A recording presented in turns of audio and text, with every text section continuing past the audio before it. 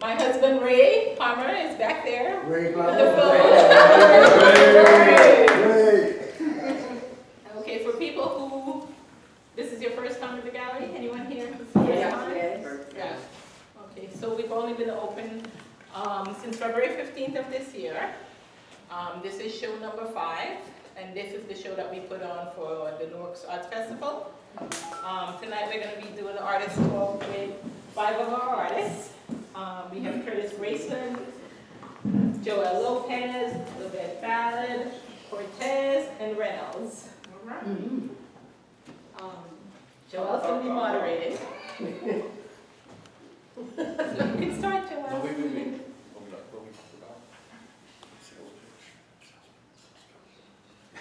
I'm gonna kill him! No? Okay.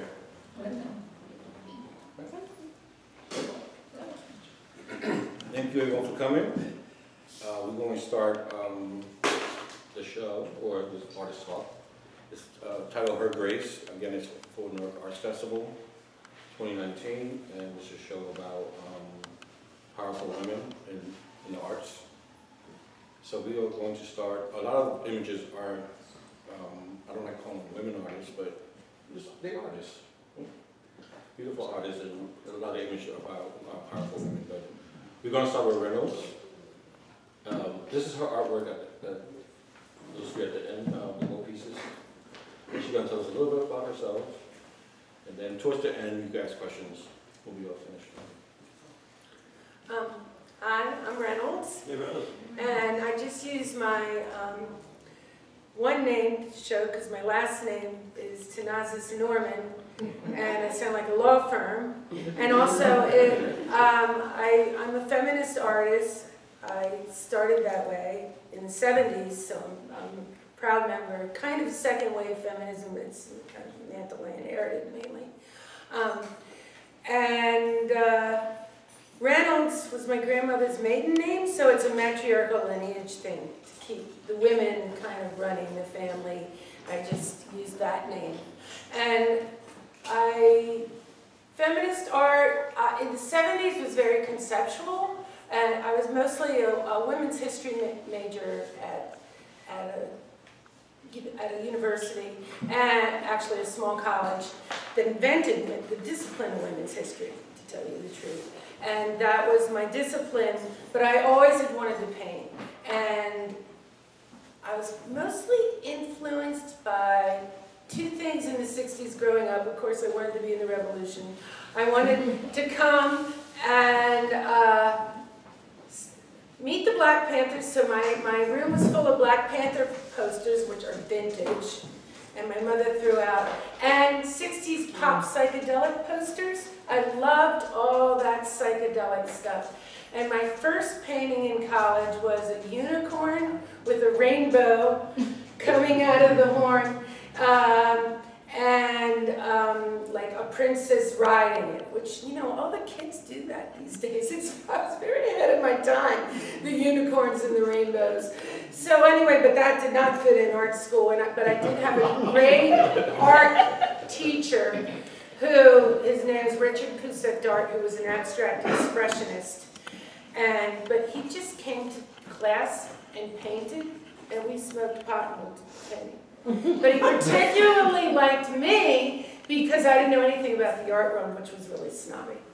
And I was put off by it because it was very conceptual. So when I first saw the first feminist art come out, the first thing I ever saw was Carolee Schneemann pulling it's called Interior Scroll.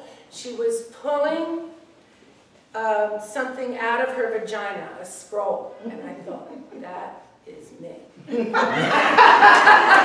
I relate to that, you know, and it was about rewriting white male history. That's what it was about. And then other people started doing, Judy Chicago did the dinner party, which is at the Brooklyn Museum where I now teach.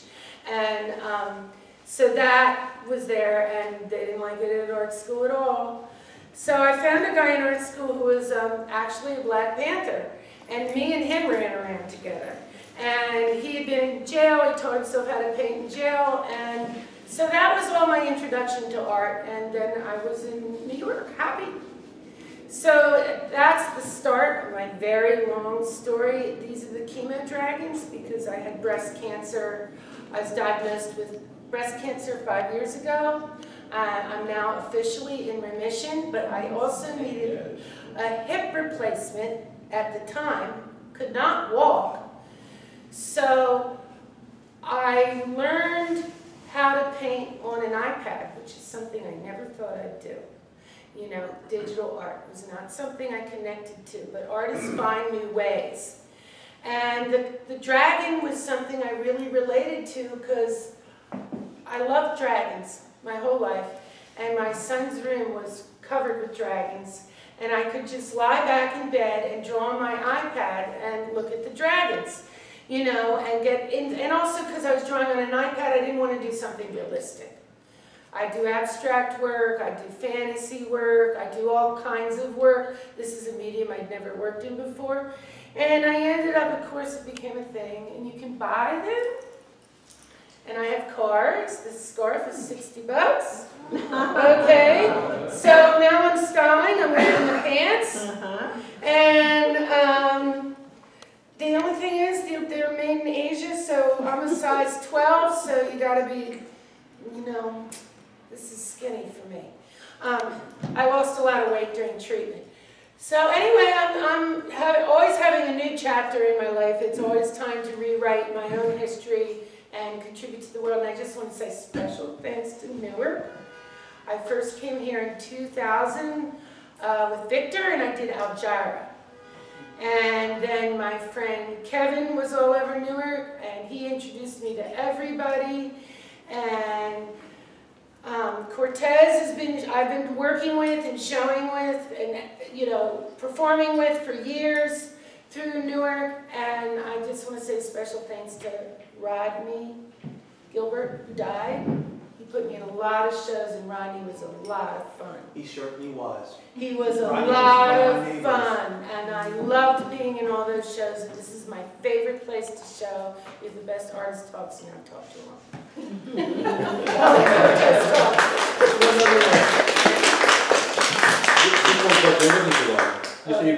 You're a performance artist? I do another part of my work called the Pookie Parade. The Pookie means vagina in Filipino, and it's another way of reclaiming history. When we invaded Iraq, the work in Iraq, and I teach in museums, the museum was bombed and looted. And I was just devastated. And a vase to the goddess, because I worship the goddess. This is the goddess, actually. The goddess Inanna, or Ishtar, which is on the Babylonian Gate, which is in Germany, Berlin. And I worship her, and I do etchings that are about the intersection between myth and history. For example, when the Philippines, when there was a revolution, and his mother said, "Don't come, you're going to be beheaded." And we were like, we bought the tickets already. So we went to the Philippines, and his mother was always telling us we were going to be beheaded. And she was like, "Don't come, be beheaded." But of course, me, you know, I always wanted to be in the revolution. So it turns out, this is how they do revolutions in developing nations. One uncle of his was running guns for the dictator. The other uncle of his was running guns for the revolution, right? It was a big family, you know. So, you know, I went and got to meet the revolutionaries in the jungle, and they're like, "What are you doing here?" I'm like, "Well, I always wanted to be in the revolution."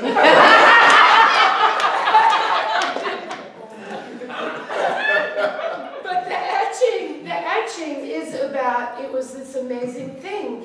The dictator had taken sacred tribal land and built a monument to himself on this indigenous land. And during the revolution, the indigenous people went on top of this statue and sacrificed pigs to purify the ground. And the blood ran all down the statue and pooled in his eyes. And so my etching is about that.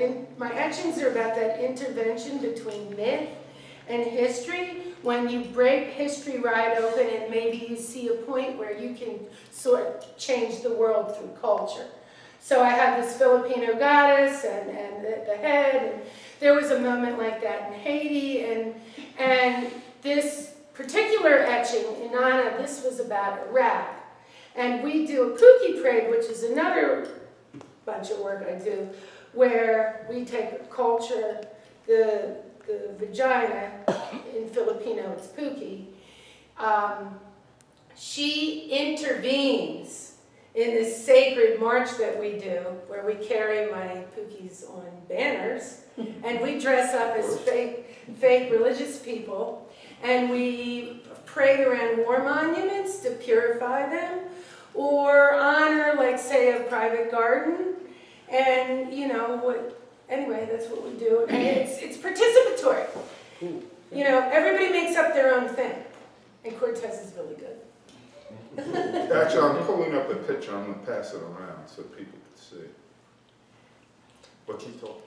Oh, well, anyway, we've made several movies you can find online. Like, I've done the Pookie Parade in 20 places around the world. Brazil, Chile, Berlin. We've done it in Brooklyn. We've done it in New Jersey. We've done it Liverpool. London, Liverpool, several times.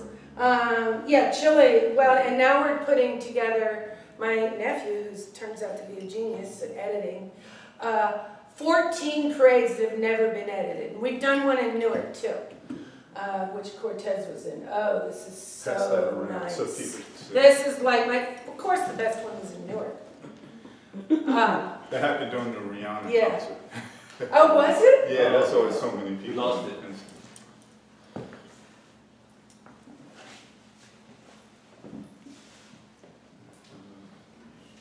Well, they're on YouTube's. If you Google, I think, is it Reynolds and Art? Yeah. Everything's under my name, Reynolds and Art.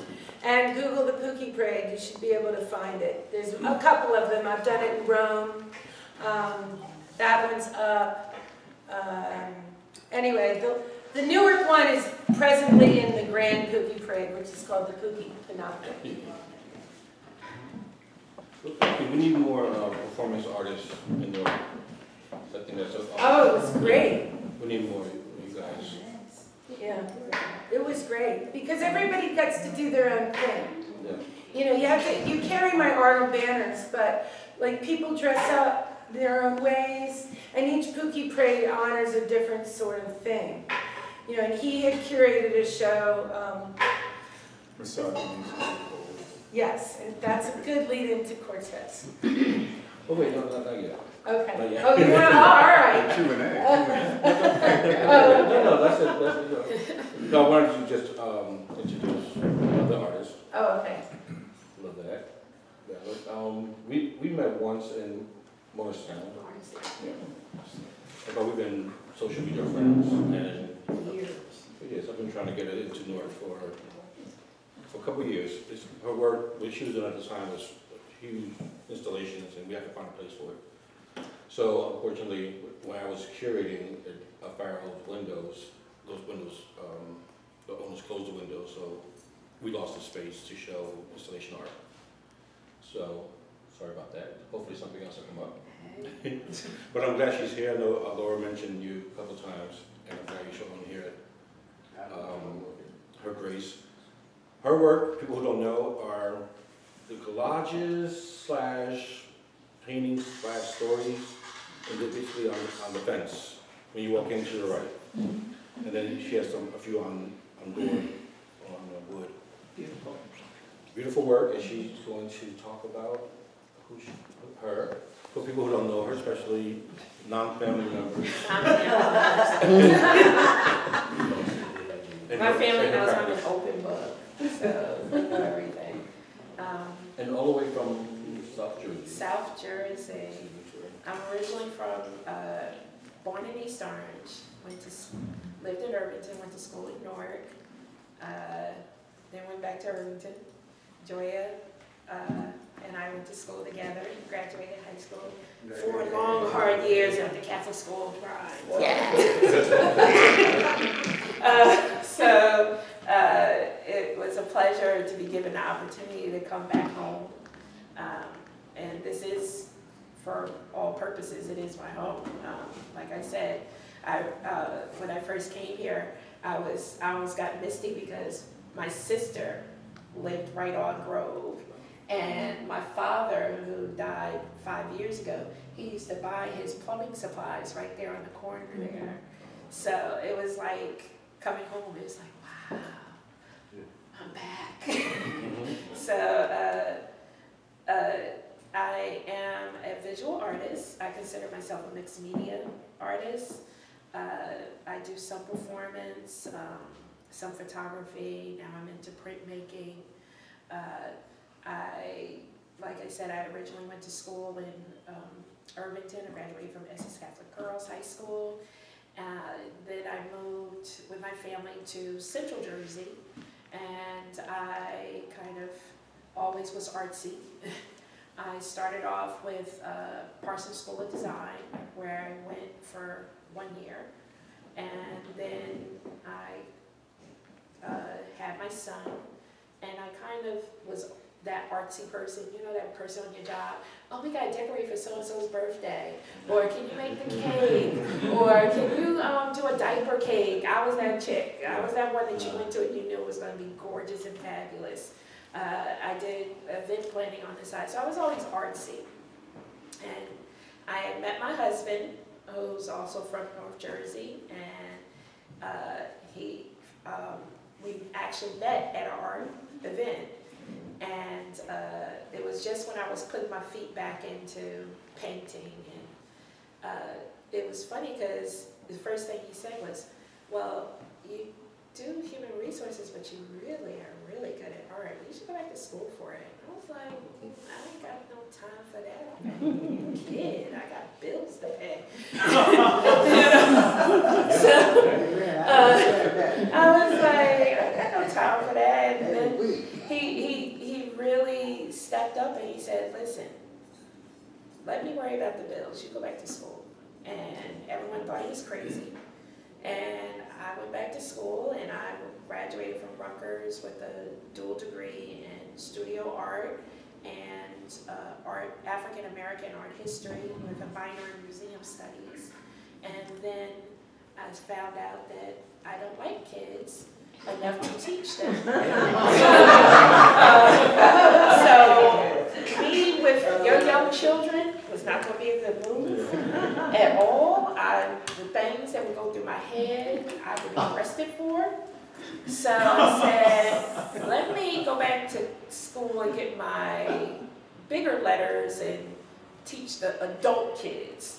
So I went back and I got my degree, my MFA, and she also pushed me. She was really a pain in the butt. You talking about me? Yeah. I didn't know I didn't know I was involved. Yes, you were. Because she was like, yeah, I'm going back for my master's. I was like, why would you do something like that? Are you crazy? That's a lot of work. And she was like, well, you know, you get more money, and I don't want to. I was like, and then she went and did it. And of course, we always one up in each other. So I was like, oh yeah, she can do it. Honey. So I enrolled in a low residency program because I still had a family, and I should have known I was in trouble the first weekend I went into school. And Newark native Nell Painter, who I adore, she wrote a great book called Painting. What is it? Old in Art School. Old in Art School. And if that is not the gospel truth when it comes to grad school, because literally the first day I was setting up my studio and they're showing us the building, and they took us to the 8th floor at University of the Arts in Philadelphia, and they show us this room, and it's like a padded room, and I'm like, why is it just a chair and a table in here?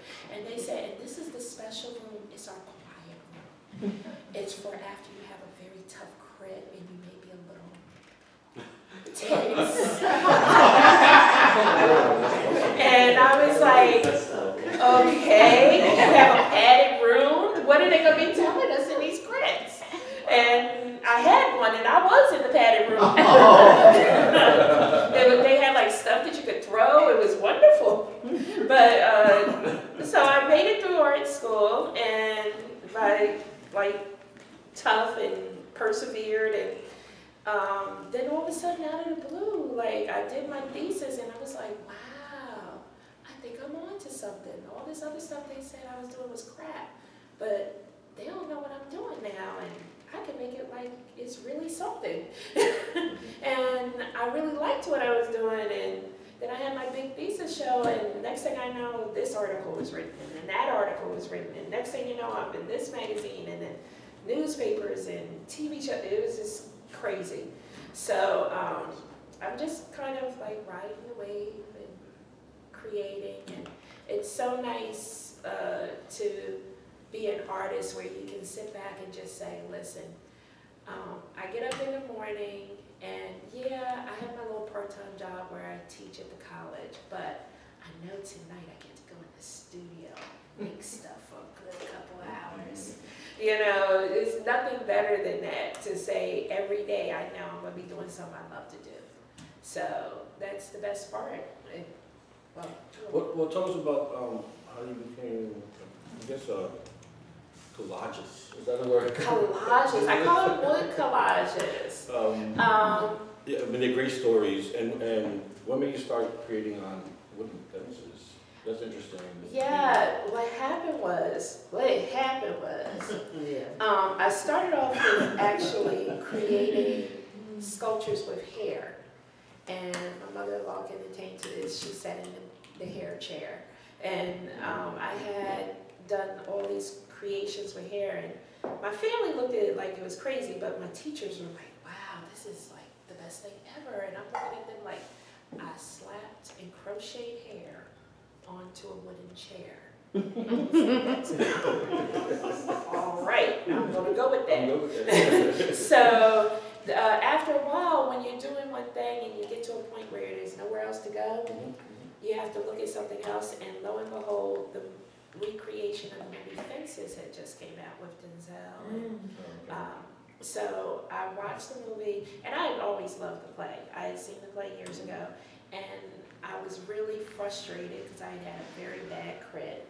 And this was after I tried to get away from the hair, and I was doing paper bags and all this other stuff, trying to deal with colorism and trying to find my place. And I looked at the fences, and I'm like, and he said that line. He said, you know about this fence keeps other people out, but it keeps me in. And I said, ha ha. I like that. I like the symbolism of a fence. And so our neighbor had taken down their old wooden fence. So I had my husband drag it into the house, and I cleaned it down as best as I could, if I had known then what I know now. But I cleaned it down, and it took me weeks to just find the right medium to at least adhere the paper to the fences. First I started painting, and the painting was cool, but it wasn't, I felt that my painting skills were very good, but I didn't feel they were as authentic as I would have liked them to be able to go on fences. And then I saw other people painting on fences. I was like, oh, that's been done. I was like, I can go better. And so I saw Whitfield Lavelle's work, and he was drawing on the wood, and I said, I like that. And then I saw another artist, someone else had recommended to me, Danny Simmons. He recommended to me this collage artist, Najee Dorsey. He said, look at his work, I think there's something in it. And I was like, So I took the paper, and I tried to do transfers, like gel transfers. And it doesn't always work on all the fences because they're so dark. But when I just was able to put the paper down, it took me about a good month before I figured out the right medium to use to adhere and how to adhere it where it looked like it was part of the wood. But once I got it, and I liked the way it looked. And once I got that feedback from my advisors and my faculty, they were like, whoa, this is something we have never seen before. You really need to run with this. And I love collage now. It's like most of the best part about collage is finding the images. That's the best part. Yeah, it's like, and then someone gives you a cool photo, and you're like, oh. immediately in your head, you're like, okay, what story am I going to tell? How am I going to manipulate this? How am I going to change this? And that's where I ran. And now that I've got it down to a science on how to adhere it, I can't tell you guys because I have to kill you. But once I got into a science on how to adhere it, then it was just a matter of, okay, got it, it's done, it's easy. No problem at all. So I can do wood, I can do encaustic, I do wax sometimes, so it's really cool. Okay. Well, the title of the show is Her Grace. What does that mean to you as far as the art world? I think that women artists right now are having that moment of grace, which is wonderful. We've been overlooked for so long in the art world. Nothing against my brothers, but I've had even instances where, you know, you go to a gallery or a space and they're like, oh, well, we have our female artists. And I'm like, for real? You can't have more than one? You've got your female artist. Or we've got so-and-so, and they'll mention the person's name and you'll be like, okay, obviously they're artists of color. You mean to say you can't have more than one?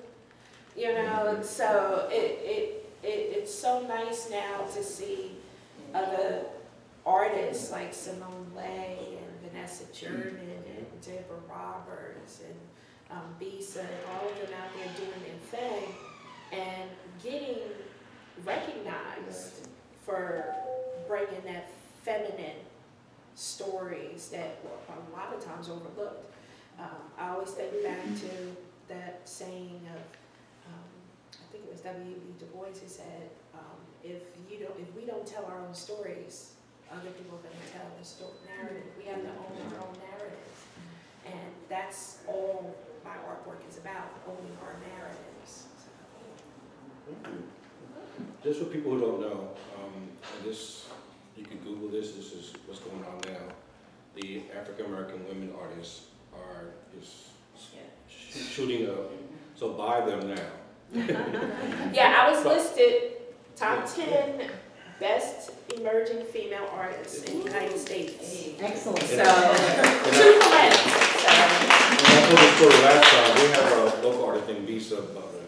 Yeah, my And girl. a couple of years ago, she did a show in Orange. She was selling her pieces for $1,000, $1,500. You know, to us it was like, oh, that's kind of expensive. But now she's at $80, $100. You know, she's all over the world. She has a 300, I just talked to her today, she has a 300 people backlog. Michelle Obama, it's in her list. They want her work. So I should have bought it for $1,000. I got one, I don't know about you. She said we could trade, but still. Yeah. But anyway, please buy the emerging artists at this level, you know, just in case, especially her. She shoots Yeah, because up. now, I tell a lot of young collectors, when I do visiting artists things, I tell them, listen, everyone's like, oh, that's rent. That's a car payment. Yeah, but your car devalued as soon as you took it off the lot. Don't let the space that the artwork is in intimidate you. Don't let the price intimidate you.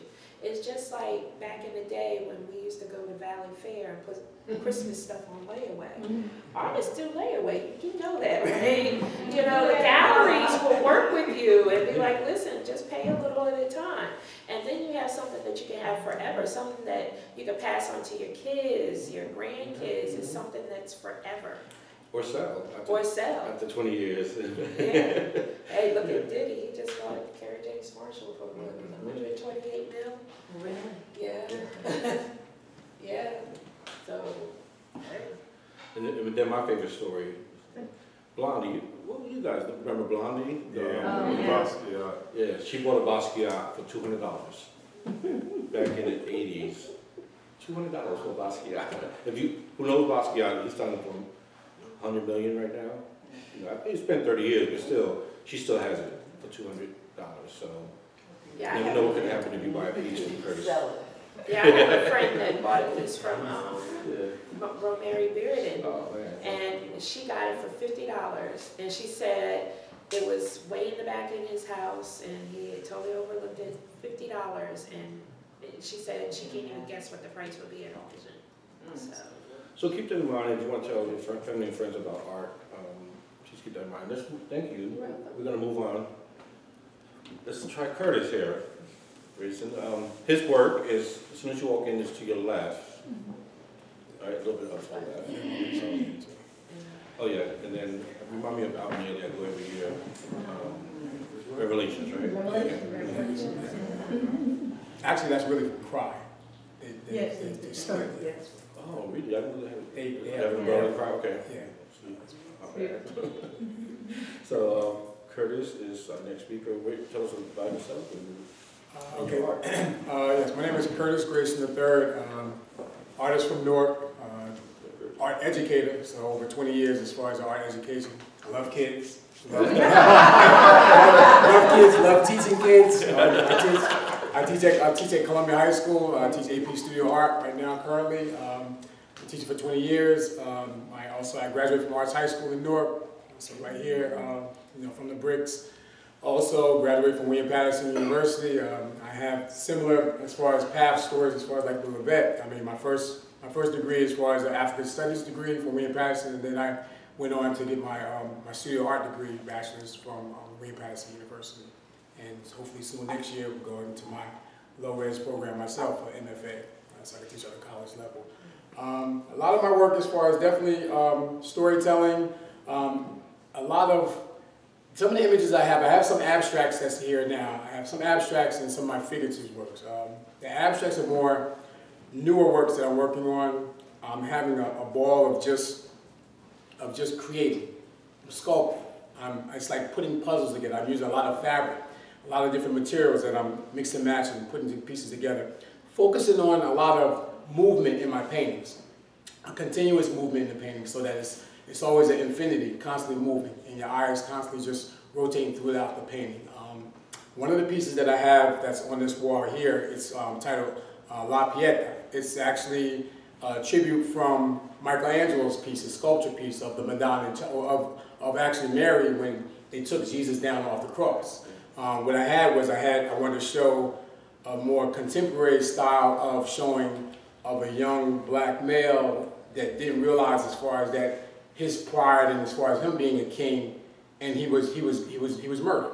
So basically it's a tribute as far as to women that have lost their children as far as the gun violence. In the piece, there's a stained glass that represents as far as the church, that shows that you have the church and then you also have this woman holding her son in his lifeless body. He's in the same exact position as Jesus was when Mary was holding him, when he was coming off the cross.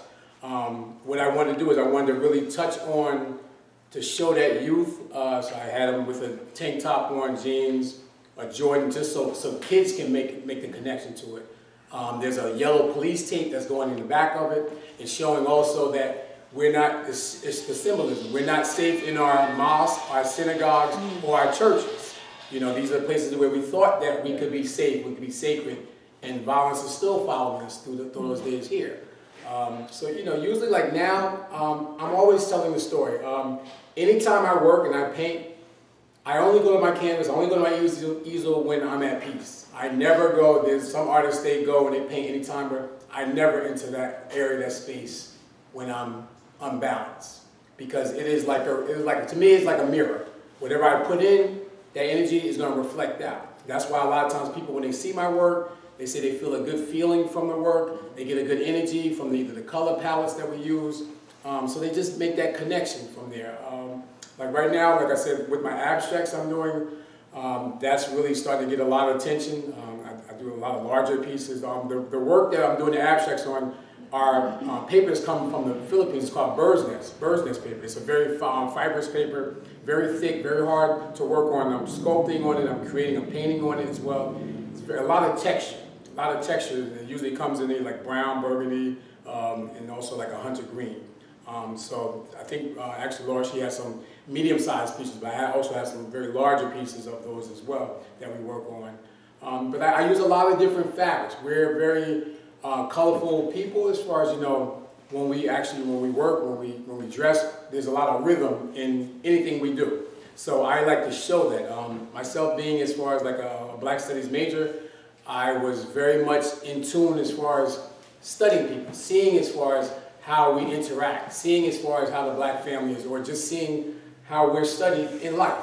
And so I always take time to just take that small little idea of looking at detail, critical detail as far as how we are as people, how people perceive us. And my role sometimes, even like listening to a lot of my professors, where my early years, I'm in my 30th year of painting now, if you can believe that or whatever. I still kind of look a little young, hopefully. God willing, I'm on the wood, but in 2 months or whatever, I'll be 50. So I'm pushing at 50. I have 3 sons, 21, 19, and 10. So I have 3 boys and everything. But you know, yeah, always trying to push the images of positivity. You know, started in my bio or whatever. I always used to say, and I'm dating myself because my favorite sitcom was Good Times back in the day when I was young. But seeing as far as JJ painting in his studio in the house or whatever, I said to my mother, I said, that's going to be me. I'm going to have me an easel, I'm going to be painting in my living room, and this is what I want to do. And then, of course, as you start getting educated, start learning whatever, that JJ was not the artist, he was the actor, but it was the work of Ernie Barnes. So that gave as far as more information about his work and promoted more his work. Same as far as later, by that time when I was in college, entering college, you had the Cosby shows there. So that did what great things for Black artists of exposure of now people wanted images, positive images, looking like a mini museum in their homes, in their works.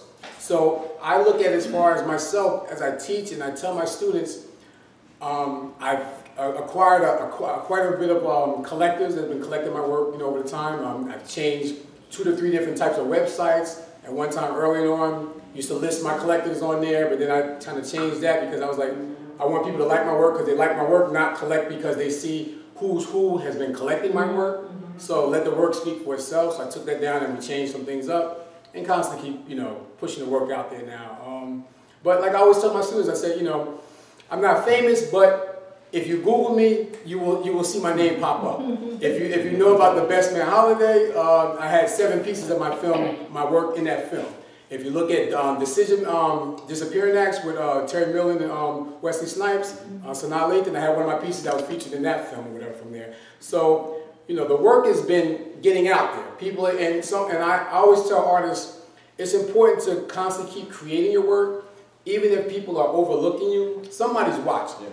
And so what happens is, if you stay local, then people will always say, oh, well, that's Curtis' work, I can see his work, I can get it anytime.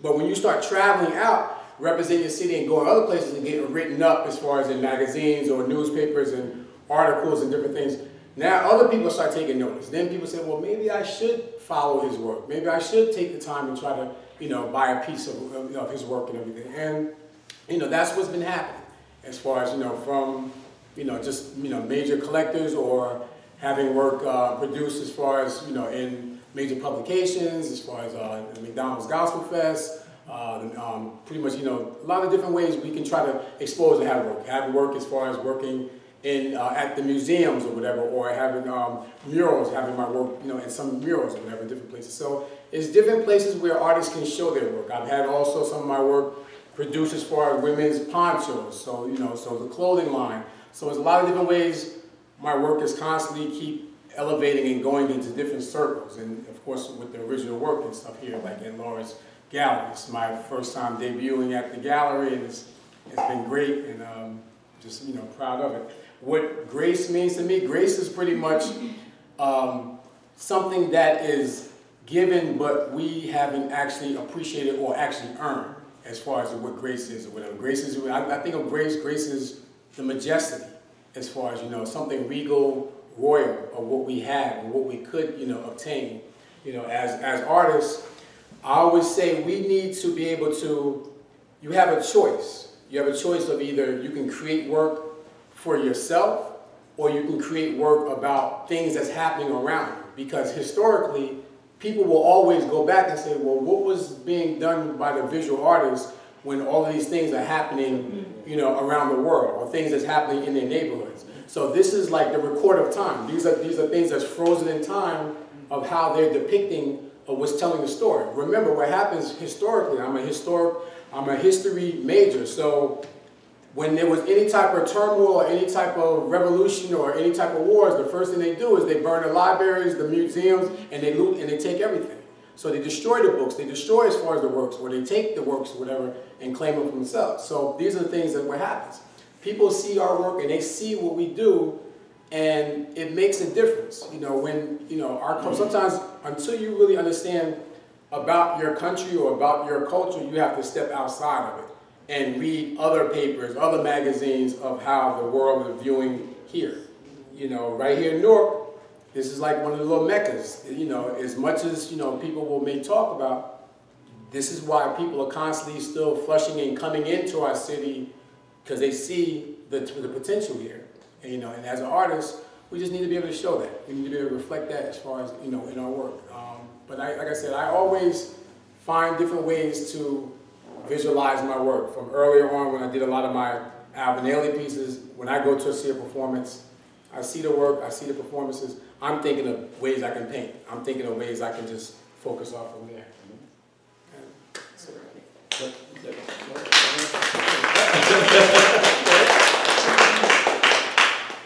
So you switched over from figurative art to abstract, right?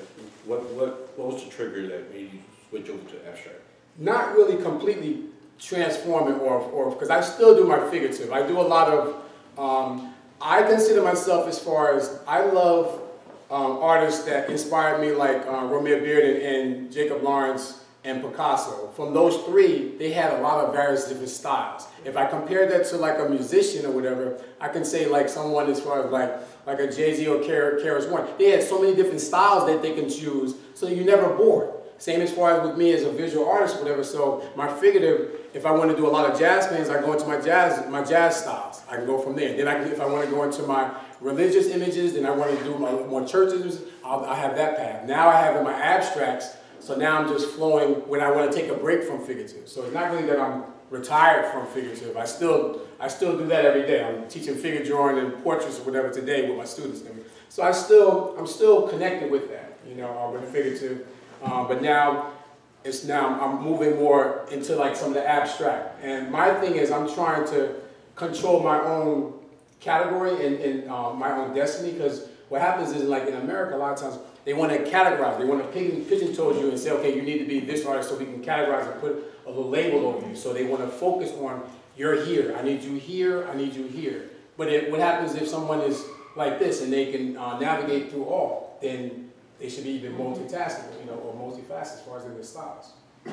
So next will be performance for you. Possibly. I mean, I was a musician. I don't Performance know. art. We need more of those in Newark. I'm just planting a seed. Thank you, Curtis, for that. We go to Cortez. Cortez piece is the one right there by the window. It's the door, it's called Reveal. Reveal, okay. And I created that right before a show that I curated, which Reynolds was in, called Misogyny is the Root of All Evil. And Misogyny is the Root of All Evil came into play when a friend of mine, we would have these conversations, and she would call me out on my misogyny. And I always thought of myself as being enlightened, but she reminded me very quickly that I was socially conditioned to be a misogynist. And so in that came this piece, and it's called Reveal because a fellow artist and poet, Rochelle Miller, was looking at the painting as I was doing it, and she wrote this poem called Reveal. I'm not a poet, so I'm not going to recite it. And so, so that's what that piece is. And the piece actually started with the image that's sideways, the woman right there up top. And it started there in just a free flow. Whenever I paint, I like to, I call it a visual freestyle. I like to hit the canvas and not really have an idea of what I'm doing as far as subject matter and kind of just free flow with it. One of my favorite artists was, or is still, Keith Hammond, and he was very good at just taking a marker, taking a spray paint can, and hitting a canvas or a wall, and starting in the center or starting off to the edge and just filling the whole thing. And it was this consistent flow.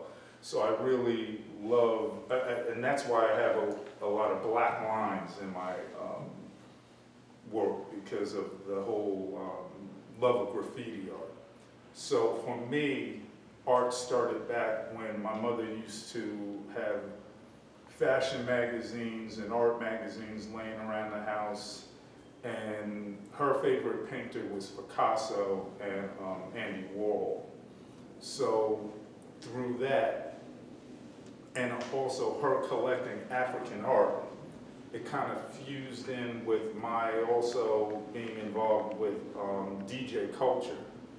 So for me, I guess it was the 80s when I started getting into art. And so you had all these elements from MTV, you had graffiti going on, I'm out in the clubs, and this whole mishmash of pop culture, fashion, and I wanted to do it all. And that was the strange thing. And my father used to always say to me, you need to focus on one thing. And throughout my career, I always tapped into different things. It was like the music influenced the art influenced the music, and it all fed each other. And it wasn't until, I would say, the last, 20 years, where my father has since passed, but he pulled me to the side and said, I get it. I totally get it. And if you look at media now, it's bits and pieces of a little bit of everything to sell one thing. And not to say that my art is to sell one thing, but it's a little bit of a lot of things, and it just filters into what you see on canvas. And so when choosing this painting for this show, I wanted to submit something that was in line with the feminine energy. And so it also went back to misogyny is the root of all evil. And so with that whole concept, if you look at all of the issues in the world today, it's caused by men. I hate to say it, but it's caused by men. And if a woman is involved, it's usually because she's trying to be like her male counterpart, or she's trying to take on that false notion of manhood. So in a sense, looking at misogyny as the root of all evil, it's also about looking at the definition of manhood. And so when I have these conversations with women, it's like preaching to the choir. I actually need to be speaking to men, because what we call women's issues, it's actually men's issues. and it's a topic that I find very interesting when I speak to men, because a lot of people don't like to admit they're wrong. And so in having these conversations, I really think it's up to us men to take the bull by the horn and make the changes we need to make this world a better place for all of us, and especially for our women. You create about women issues besides this piece? Your whole practice? Not solely women's issues. Social. I like touching on social commentary. I love women's point of view. No, from my point of view. From my point of view, and at times I don't like to speak for one particular group. It's just addressing things from my perspective, and in hopes of opening up a conversation. Okay. You consider yourself more of an abstract artist? I've been doing abstract lately, but I would consider myself just an artist. again, I don't want the label. You know, even the notion of being called a black artist, it's interesting because you don't call Picasso a white artist. And then it goes back to the whole notion of social, what's the word? I was about to say social commentary, but social conditioning. The whole idea of whiteness is a made-up construct. And so, me being a black artist, it's like I'm kind of forced to address so-called black issues. But if you look at black issues, they're humanity issues. Yeah. You know, you look at women's issues, they have humanity issues. But again, it goes back to the labels. It's easy to categorize, you know, what you're speaking about or what you're looking at or what you're listening to. Okay. Well, thank you. one more artist, and then we'll have a few more. My name is Joel Lopez. I'm originally from Patterson, and I came to Newark 6 years ago to be part of the Newark art scene because Patterson did not have an art scene. And Newark embraced me, which was very beautiful of them. No, they look not kindly to strangers. Oh, carpetbaggers, they call them, right? So, but they embraced me. So, my work is this one right here, the yellow lady, and then the flowers, and then the other one next to it. I just want to talk about this one. 2016, I did a show at the Farrow Gallery titled "Speaking in Tongues," which was my story about me. I was an evangelical Christian for 27 years. I mean, like heavy duty evangelical Christian. Church every day, Bible study. I was out there in the streets preaching, if you don't give up your heart to the Lord, you're going to hell. I was one of those. And it was just, my world was the Christian faith. So what I'm going to say, please, if you're a Christian, I'm not trying to offend you, it's just my view. So I created a series for my solo show called Speaking in Tongues, and this was one of them. She's a Virgin Mary. A couple of things. She's a woman of color, because growing up, I always thought that Jesus Christ was Puerto Rican. Same thing as Santa Claus.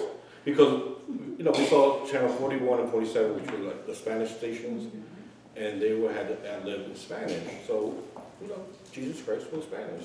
So did Moses, Ten Commandments, all this stuff. So I always thought that my God, or Jesus Christ, and the whole family, you know, the whole family of Christians were people of color, like me. So I make sure I made her a woman of color. Second thing about that piece is that Christians don't believe in luck. They believe in faith, right? So you no longer, you know, don't play the lottery, don't gamble. God is going to provide. I always liked my pastor for the numbers, but he never gave it to me. But God will provide, according to the Christian faith. So I make sure that she crosses her fingers when she's praying to, you know, this sign of luck, like, hopefully. So she's praying. She's praying to God for a couple of things, well, two things. Either she's pregnant, or she's not pregnant. Now, the reason that you can say that is because around her are EBT test devices.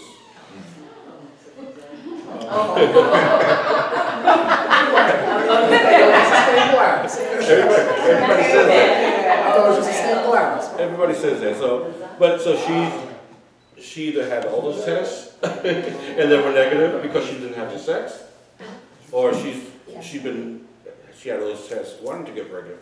My God, you know the story. So I just want to make fun. Again, once I left the Christian faith, it was just, I thought about it like, wow, I spent my whole life, I should have went to grad school, you know, I went to Bible school, but I went to grad school and, you know, made some money. Instead of went to Bible school, and I was just trying to make fun of a lot of Christian stories that I thought were just a little weird, you know, like the virgin birth. Again, I apologize if you believe So that was my practice back in 2016. I do a lot of work, it's heavy commentary about social issues.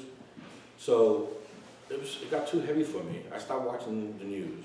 I mean, I don't want to hear about politics.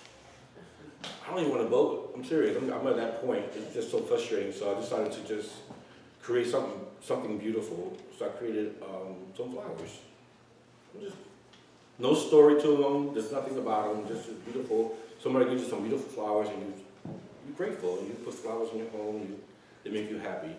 So that's all I wanted to do. Just to cleanse me from all that. What's going on? I have to go back to social commentary eventually, like we all do. We all gotta vote. We all gotta do adult stuff. Right? But once in a while, we just want to just chill. So as an artist, I know we just want to just relax. So that's what the purpose of my the flowers. Well, I'll talk real quick about the one next to it. The one next to it on the wall, his name is She. That's H-E. I'm gonna call him a drag queen. He's a drag queen. On the other side, next to the flowers. I'm calling him a drag queen because back in the 60s, they were called drag queens. Now they're called transgenders, right? I think some are still drag queens. Yeah. There's a yeah. Drag. No, well, he was a transgender because he was at the time there was no transgender. The men were, Right. Yes. So okay, so let's call him drag queen. Or was he a cross-dresser? No, he was a he became really. Okay, that's transgender. Okay, so let's call him transgender, but at the time it was drag queen. His name was Sylvia Rivera. He was part of the Young Lords. People don't know the Young Lords. It was the same thing as Black Panthers, the Puerto Rican kind in the barrio. Felipe Luciano. Yes, yeah, he was part of, he's in history, Sylvia Rivera is in history books, being a drag queen in the Young Lords. She was also, part of the Stonewall Alliance. We have a show at the Brooklyn Museum about this. Well, what's the other ones? It's called I Never Promised You Tomorrow. Yeah. And that person is the star. That person's history. Yeah. And there's an art. From over here. Excuse me? Is it the guy who used to Sylvia is Sylvia. Yeah. That's the Rivera, that's right. Yes, that's the That's one. right. But the most important thing about her that I love is that she lived at a time back in the 60s and 70s. Greenwich Village had a pier. Right. It was very seedy. You remember. She lived in a cardboard box in the pier. She was alcoholic. She was a drug addict. I think she was also, at the time, HIV positive at the time. So she had all these strikes against her. But she started an organization called STAR, S-T-A-R. And that organization helped other transgender women of color, with services. Whatever, health, food, whatever. That fascinated me. I'm like, she's poor, living in a box, right? Have all these strikes against her, but she started an organization that still I think it's in west side of Manhattan. Lower East Side. Lower East Side, still going on now. Yeah. They had a whole building. Yep, the back then. Silver Rivera Project. So that was fascinating. When I found out about her, that fascinated me. I just wanted to put that on canvas, just for that reason. Okay. So anyway, that's the kind of work I do. That's basically it about me and about us. But we have Grace.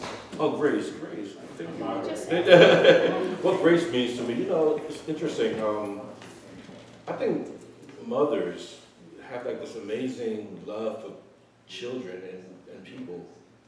And I didn't know that until my brother had a child, and I just looked at him like, loved them unconditionally. I don't have any children, but I love them unconditionally. I can see why kids can do anything, and mothers like still love them. Just like this unconditional love. Right? Well, okay. Y'all do. I don't care what y'all say. Y'all do. I mean, y'all know my Even the psycho killer. The mother loves the psycho killer. It's unconditional. That might be part of the problem. And that's something I learned in the church as far as God's love, as far as the Holy Bible's teaching, is that God loves people the same way, like unconditional. There's nothing you can do or say that's going to change my love towards you. And I think that's what women do. I mean, they love their men like that. They love their children like that. They love each other's, sisters like that. There's something about women's grace that It's open. yeah, it's amazing. It's amazing. I can't even explain it. I wish I could paint it. That's where I'll be a millionaire. I do have to say, I do with the Pookie Madonnas are about that. Yeah. I was brought up Christian too, not so evangelist. I mean, the Episcopal Church is much more broad-minded and has gay priests and out gay priests. But I did not believe in the virgin birth. And to me, I felt like I can feel that love shine across the centuries, right? That to me is what's most powerful about that myth. And she made it up, okay? She would have gotten stoned if she had admitted she had sexual intercourse. So she made up this whole story, and her love shines across the centuries with this completely fabricated story made to protect herself and her son. And I did feel that love when my son was born. And so I paint the Pookie Madonnas with a revealed vagina, to reveal the hidden in this history. Well, that's not what the Christians believe, as far as, I just want to defend them, although I'm not a Christian. As far as the Bible. Right, the evangelism. That they, you're pregnant. Yeah, no, I'm saying, their sides, that, she was pregnant, dated by Oh no, I was raised in the Episcopal Church. It's a different. And they believe that, and they'll fight you for it. They'll fight you. And Yeah. But I understand. I that. I don't know what to believe in. That's where I'm at in my life. Well, I believe that grace is like that cardboard box that you're talking about. To me, that's grace. That's grace. Yeah. Thank you. I didn't think about that. Please ask some questions. These artists are eager to answer any of your questions. I have 2 questions. Absolutely. This artist and this artist. Okay, you talked about the young man. Before you told your story, that piece pulled me in. This is the second time I've seen it. I've come to the gallery before, but I couldn't figure out, because I have certain spoken word pieces about that, and I have family members that have suffered from that. But I couldn't figure out why I wasn't sad looking at it. The energy didn't bring me down. It just made me focus. And I was speaking to this young lady who I've just met. But when you described how you work, that was the connecting piece. You didn't come to that in sadness. Well, what I did was, deliberately, when I created that piece, at first, artists, we try things out. Some things are trial and error. I knew it was very symbolic, the image, the way I shaped the body to really resemble, as far as, Jesus when he came off the cross. I actually originally when I was starting it, I actually put a blood stain on his actual shirt. That would have been too shocking, too much impact. I didn't need it. The police tape would say it enough. His lifeless body with the arm dropping says it all. We're gonna have that connection because we can't go without asking any of our family members, especially like now, kids or whatever, have you seen a gunshot wound or somebody that's been killed in your family, or some type of horrific type of event. It's gotten to the point where sometimes it becomes numb, but it's there. So I wanted to make sure, like I said, yes, 2 things is happening. So my energy always into the canvas or the easel, positive energy when I get ready to create. So never any negative energy.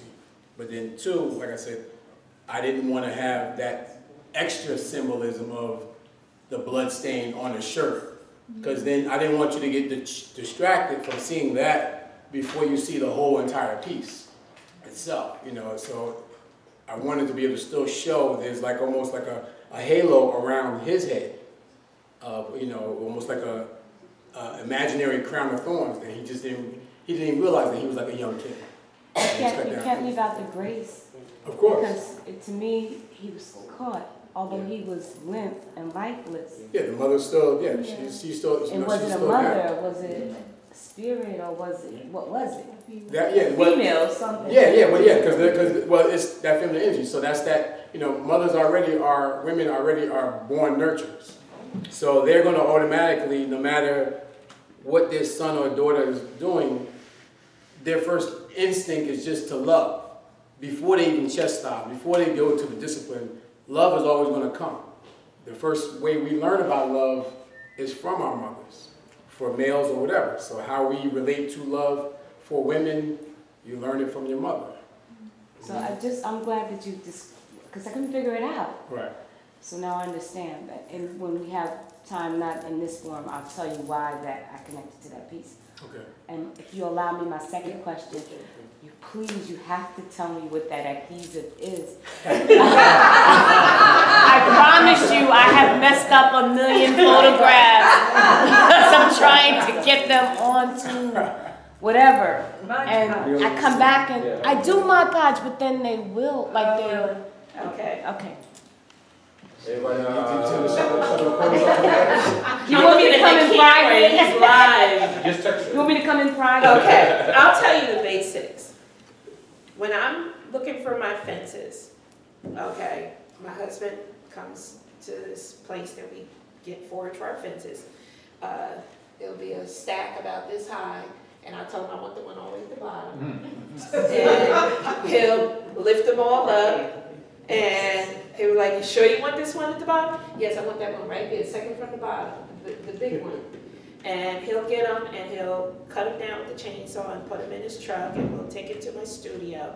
And I have a lovely, I love my studio. So I have a great space, and part of the process, like I said, the things I learned then from now, when I picked up my neighbor's fences, I didn't realize there's stuff in fences that you're really gonna clean out and give time before you start adding stuff on. Like bugs, spiders, poison ivy that maybe have grown on the fence and you didn't know about it because they pulled it off and the oils are still there in the wood.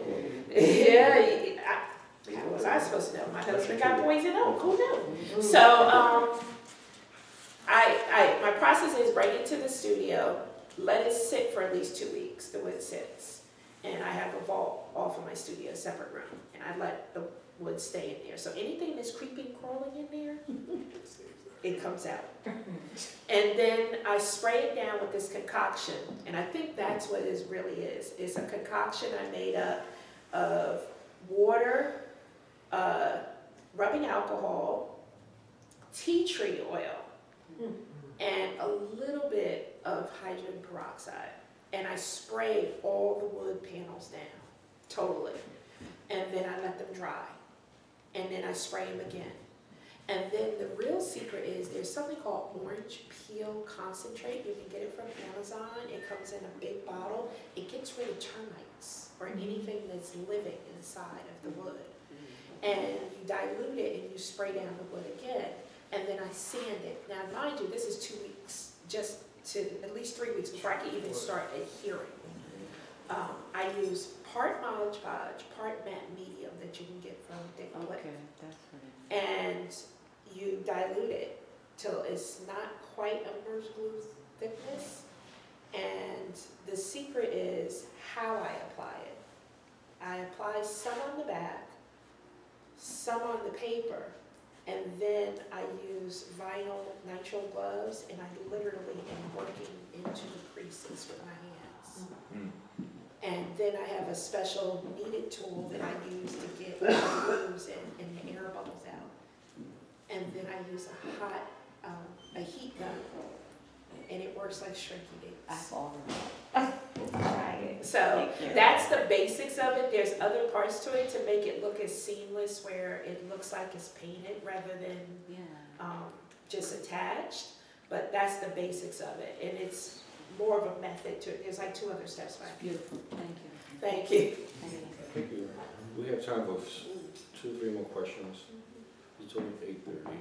Let's see, 15. Any other questions? A general question. I have a general question. Mr. Cortez, you mentioned that you like to be considered an artist.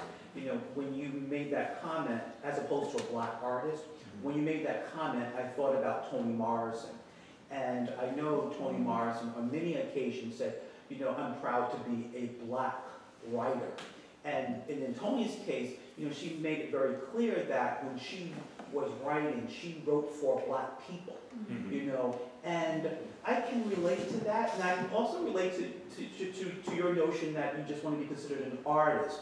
But, you know, and clearly, you know, I don't think people box Toni Morrison in, you know, a little box because she considers herself to be a black artist, you know. So, you know, what I want to ask you, why don't you, do you take exception to be considered a black artist, and if so, why? And that is it isn't really an issue. It's so many times I've been in a room where I'm the only black artist, and it's kind of like a double-edged sword. Sometimes I'm there because I was the only black artist that they knew, and sometimes I'm there because it's solely on the work. But as a black person, being in situations where I'm the only one, sometimes I get sick of thinking about color. Honestly, I get sick of thinking about color. I mean, it's a given. I walk into a room, I'm a black man. You know, I create my work as it's a given, you know, in this society. But sometimes I don't want to think about color, and I think that's why I'm going into, or have been experimenting with abstract art. It's kind of nice to have something on the wall and it's just about color, it's just about technique, it's just about texture, as opposed to giving this whole explanation on why the black woman's in the painting. okay. You know, or better yet, I'll have my artwork. Not so much, this isn't a good example of what I'm about to say, but I'll have a painting depicting, trying to think of a painting. I have this painting called Just Us, okay? And so most of the pictures are from the Million Man March. I had a black woman come up to me, and she's looking at the painting, and she says to me, a black woman now, she says, do you do African American art? And I said, well, what do you mean? You know, pictures of, you know, and so she started describing a Terry McMillan novel cover. And so it frustrates me that you're gonna look at this painting where most of the images are from the Million Man March and then ask me if I do black art. You know, and part of it is, and part of the role as an artist, and you guys teach, we're not only creating art, we're teaching people as well. And so sometimes you get sick of teaching people, especially, you know, people that you think would know or should know. And so back to, you know, again, the title, Black Artist, sometimes I just get sick of being a black artist. I have no problem with the title. I really don't. Can you tell me why? Because I come from a time when I remember my first time my mother took me to the museum was North Museum, and I didn't see us there.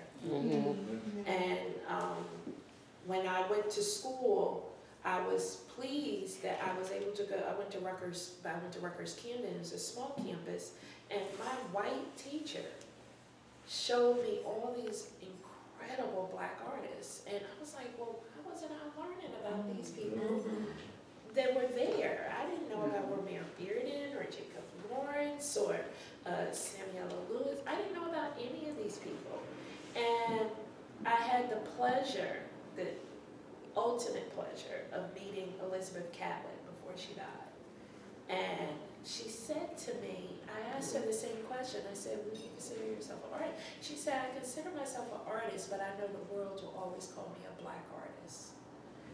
And she said, I can't do anything about that. I just want to be the best, whichever I can be. And that's what I try to do. That's what I try to do in my work.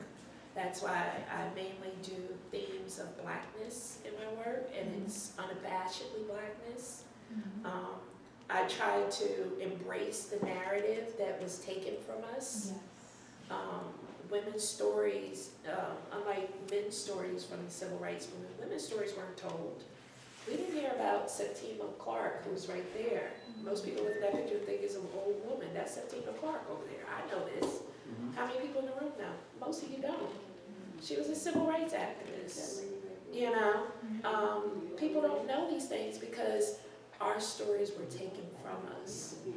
And I like the idea that if I want to take Septima Clark and put her with a crown of gold, and copper and bronze, you know, I can put her with that and then have maybe one of the girls from the Little Rock Nine walking in the background with her head held high, you know, and reinvent that story and own that power back.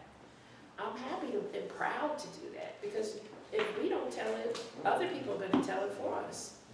And that's very important to me. I wear that badge with honor. I look at the picture in the front. That's my grandmother in that picture. She grew up at a time where her family, she was the lightest skinned person in her family. And she was told by her grandmother, who was dark skinned, don't go off the front porch in the middle of the day because you'll get too dark. You can't go work in the fields like your cousins who are darker. I need you to work inside because we don't want you getting too dark. And the reason why was because she was the hope that she could bring up the rest of the family by going to college because she was lighter. And she had to deal with that. She had a mother that could pass and did pass often. You know, her grandmother took care of her and raised her, and she was dark-skinned. She kept her inside. You know, so I tell these stories because it's so important to tell those stories. And I don't mind being the person that has to educate you. Because a lot of times the people that looking at my work are people of another color. I mostly show in Philadelphia. I show a lot in the South and out West. And most of my clients are Caucasian. And they love it, and they say, because our kids don't learn these stories in the school. Just like we're telling our kids, saying we didn't learn these stories, their kids aren't learning these stories, and they want their kids to learn these stories. You know, so if they got in the house, it's better. To add on to like what your question was, you asked as far as Joel as myself, as like artists, as far as some artists will take on that burden or that hat as far as I'm a black artist. But notice whatever of how the dynamics is being played as well, because of if you look at some artists that are hitting the pinnacle or whatever, like Kerry James Marshall, Jean-Michel Basquiat, they're being categorized not as a black artist, as an American artist. So what happens or whatever now, it creates more of a worldly opening as far as view, as far as how you're associated, who's your target audience or whatever, that you're not just in just a small area, a small box. Yes, even though from the 60s and the 70s to that 80s, 90s or whatever of the black art movement has been taken on, and some artists will take that notion of I'm going to be the black artist, or I'm going to put that black burden on my back to tell the stories or to be able to share, or they're going to like it because you're a black artist.